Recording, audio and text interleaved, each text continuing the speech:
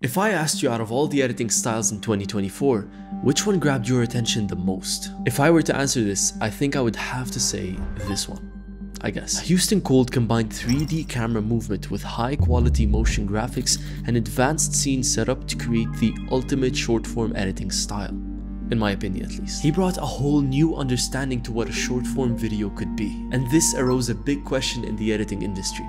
How do you even create such high quality 3D animations? Which is exactly why in this video I'm going to be teaching you how you can create this 3D editing style. To do this, we're going to be recreating this Houston Kold edit completely from scratch. I will be taking you by the hand step by step and creating these 3 high quality 3D animations inside of After Effects. We're going to be going through scene setup, clean motion graphics, 3D animation principles, and even 3D camera movement. We've got a lot to go through, obviously, but first you need to understand that this is a very complex editing style.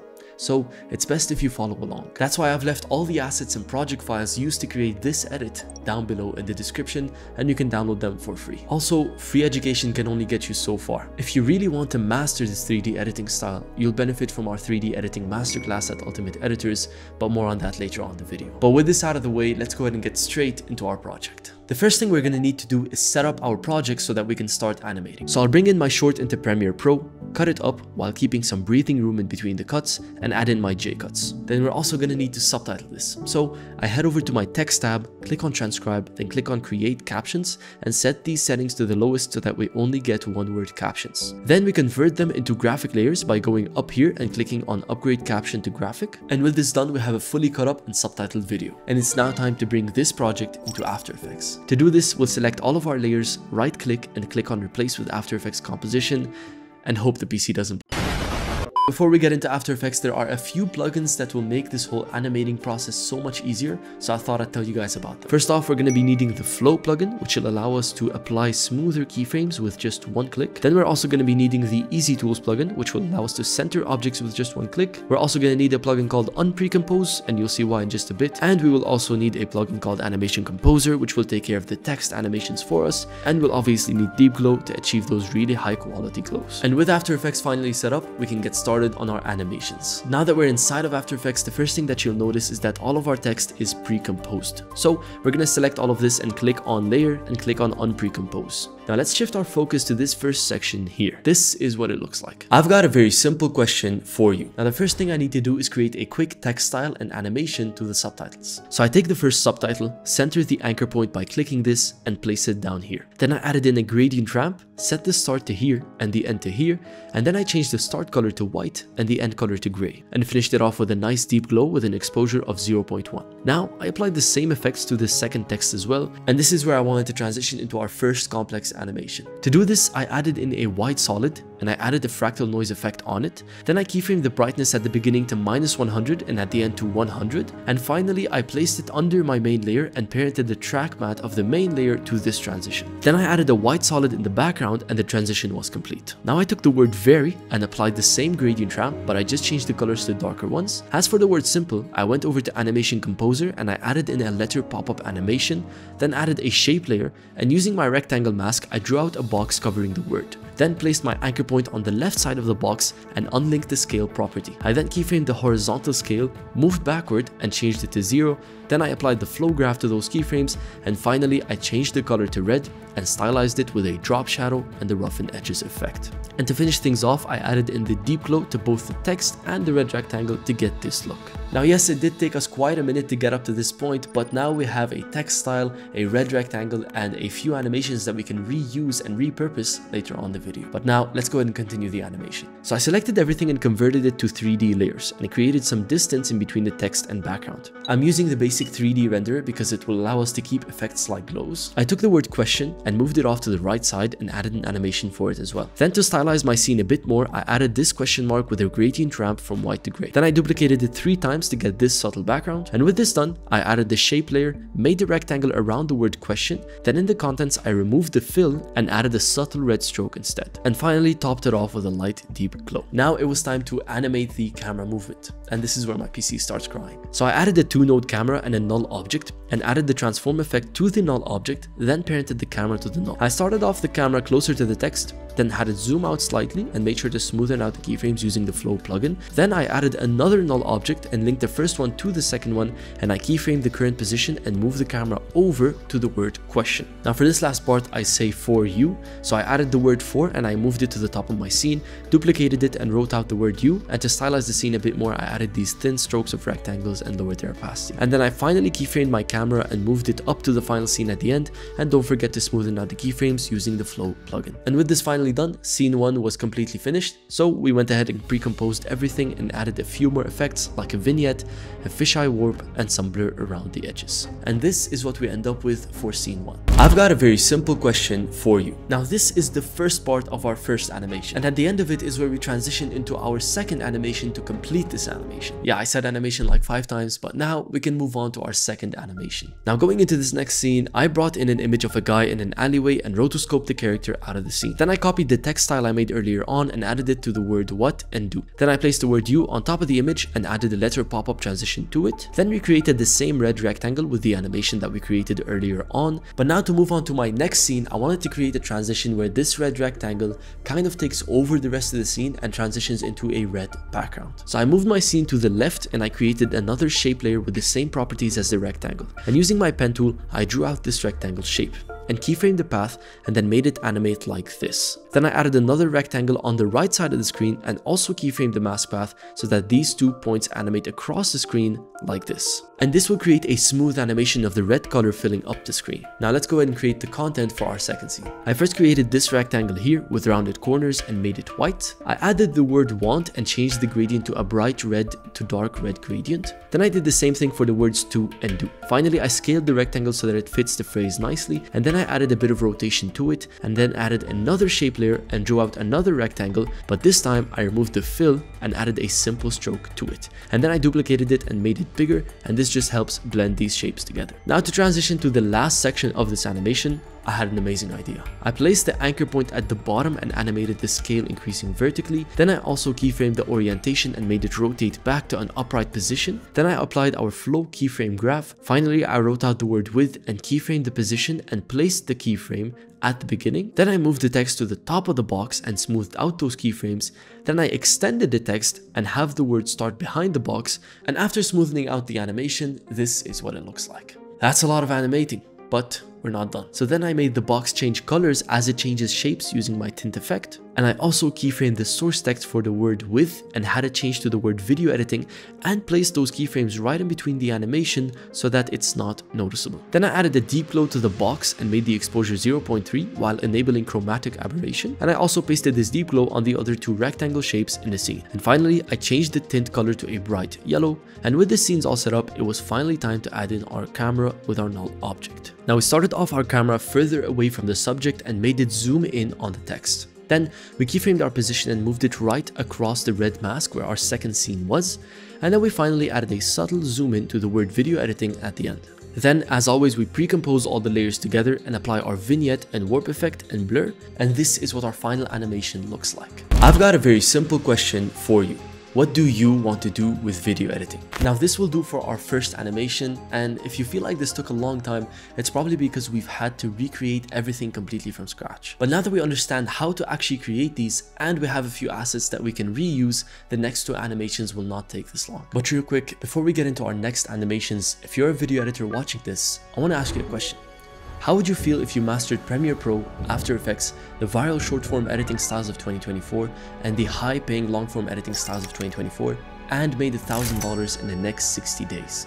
You probably think I'm insane, but this is what 350 plus students are achieving inside of Ultimate Editors. And how exactly is that even possible? Well, first, we get them to master Premiere Pro using our 50-course Premiere Pro Masterclass. And then we get them to master After Effects using our 50-course After Effects Masterclass. We then teach them the 2024 short-form editing styles like Ali Abdal, Houston Kold, By Maximize, and Devin Jatho in over 100 in-depth courses. And then we also teach them the 2024 long-form editing styles like Iman Gaji, Isaac, and my own editing style in 100 in-depth courses. This is over 300 courses of video editing knowledge that you can get access to. On top of that, we even include our 30-day land a client plan, which teaches you how to build a very high quality personal brand, the secrets to landing clients, and how to close them using this special sales script, and gets you to $1,000 in your first 30 days. If you want to take your editing to the next level and start making serious money with it online, I'll leave a link down below where I break down how you can use the Ultimate Editor's Plan to achieve exactly that in the next 60 days. I mean, it's a completely free video and you won't lose anything if you watch it, so don't miss out on this big opportunity as a video editor. But with this now being said, let's go ahead and move on to our second animation. Let's now shift our focus over to this section here, which we're going to be animating. Now, the first thing I have is a big sequence of text, so I'll copy my text style which we created in the beginning and just paste it over all of them. And there we go. That should do it for the text. Now I wanted to create a circle graph with a bunch of percentages, so I start by adding in a shape layer and drawing out a circle using my circle mask. I also added in a solid behind it as a background, and using my gradient ramp effect, I changed the mode to a radial ramp and changed the start to gray and the end to black. You could probably tell, but gradient ramp is one of my favorite effects. Then I changed the circle's color to white and add the radial wipe effect, keyframe the transition completion at 100% and move the keyframe to the beginning. Then I changed the value to 90% and apply our flow graph. Then I added in text and wrote out 90% and changed the font to a thinner one and colored it red. Then I duplicated the circle animation 3 times, coloring one red, one blue and one yellow, and all I did was change their angles so that they start after each other, and then I added a deep glow on all of them. And to add some more detail, I added the gradient ramp and set the start here and the end here, and made the start a bright red and the end a dark red, and did the same thing for all 3 of them. Then I added these 3 circle outlines for more detail, and it was then time to animate the camera. It's okay, big guy. We can make it. So we added our 2-node camera, and this time I set the point of interest to the center of the circle. Then I added the keyframe for the camera's current position and moved it forward, and I moved the camera up and a bit further away. I then added another keyframe and had the camera move to the left and focus on the red area, and then I added another keyframe and had the camera move down to focus on the blue area, and lastly one last keyframe and had the camera move to the right to focus on the yellow area. And this created a really smooth camera movement animation. Then as a final touch, I changed the color of the background gradient ramp to a red so that we get this cool look. And now it was on to the most complex animation of all of them. And this is where we start using 3D objects. So it's time to shift our focus to this area over here. And first up, I need to set up my 3D environment. So I added a solid white layer, made it 3D and turned it 90 degrees flat. Then I duplicated it and made the duplicate a flat wall in the background. Then I added a shape layer, then pre-composed my sequence and turned it into advanced 3D because I want to start using geometric shapes. So I turned to the top view, and using my shape layer, I create this circle. I then increase the extrusion and lift it up so that it appears above the ground. Then I change its color to white, and I duplicate it, change its color and decrease its size and placed it on one of the edges. Then I increased the extrusion and made it taller, and I duplicated it 2 more times, and this is what our 3D scene should look like at the end. Now I went to gather some 3D assets, and I downloaded a laptop, a camera and a small house. I then imported the laptop into After Effects and shrinked it until it was the composition size. I placed it on one of the circles and added a bit of rotation to it, and finally I animated a small rotation so that it looks like it's floating. Then I added my camera model and placed it on the second circle with a small rotation as well, and lastly I added in my house model and placed it on the third circle and animated a little rotation as well. Now I was honestly going blind because of how much white was inside of my screen, so I changed all the circles color to red so that I can see them better. And then I duplicated the smaller cylinder and raised its position so it looks like the model is floating in that space between the 3 cylinders. Then I added in a white spotlight and made it pointing down at the model, and duplicated it 2 more times for the other models as well. And finally I added in a big parallel light to make sure that the scene is well lit. Now I went back and changed the circle's color to white again and changed all the spotlights color to red, which gave us this really nice look. This feels like it's straight out of Blade Runner, like the scene when he was sat inside of the white room. Then I added in my camera and placed the point of interest in the center of the scene. Then I keyframed the position starting at this laptop here, and then I moved the camera over to the house over here, and finally moved the camera over to the camera over here. Then I smoothed out all the keyframes using the Flow plugin, and to make things even smoother, I clicked on the camera to reveal its path, and using the pen tool I added 2 points here and extended them until they formed a circle. Now I went back out of the pre-composition and added my vignette and fisheye warp effect, and went back in and changed the background to a dark red one. And the final thing I wanted to do is add a few texts to reveal what I was talking about. So I added in the word freelancing and made it a 3D layer and placed it right in front of the model. Then I duplicated it and wrote out the word agency, and duplicated it again and wrote out the word content. And I did notice that they were a bit dark, so I added in a point light and placed it in front of each text, and by this point my PC was in tears. But after all this is what our second animation looks like from scratch. I've asked this question a lot, and 90% of the answers fall into these three categories. Some people want to focus on freelancing, while others love the agency model, and even others want to do content creation. This one is by far my favorite one.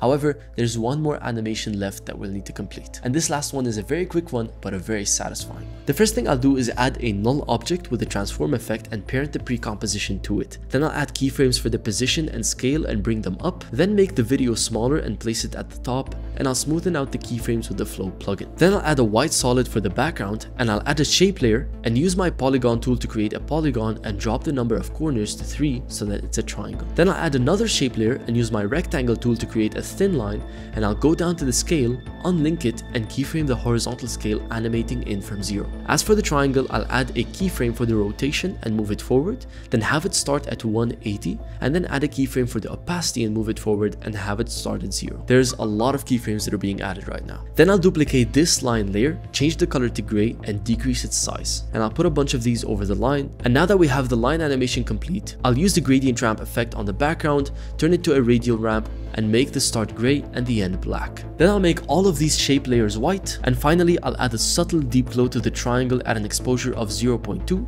and duplicate it to all of them. Now I'll bring in my text style that I created when we first started this project, and I'll write out the real question is, then scale it down and add a letter pop down animation from Animation Composer. And with all that done, I pre-composed all of these animations together and animate them moving to the top. And for the last segment, I'll bring in my laptop 3D model, and then I'll pre-compose it and set the renderer to advanced 3D. I'll give it a bit of rotation and keyframe its current position, then make it start off the screen to the left. Then I smoothen it out with the flow, and this is what I get. So then I'll bring in my camera 3D model and also keyframe the position and do the same thing. And finally, I'll bring in my house 3D model and also keyframe the position and do the exact same thing. I'll add in my text style and write out the word freelancing, then set the gradient to a red one. I'll duplicate it, remove the fill, and add a stroke to make the stroke thinner, and also make the text bigger to get this effect. I'll then duplicate that text and place one at the top and one at the bottom, and then I'll do the same thing with the texts for the word content, and then do the same thing with the texts for the word agency. Then I pre-compose the text and add a fisheye warp to make it look 3D.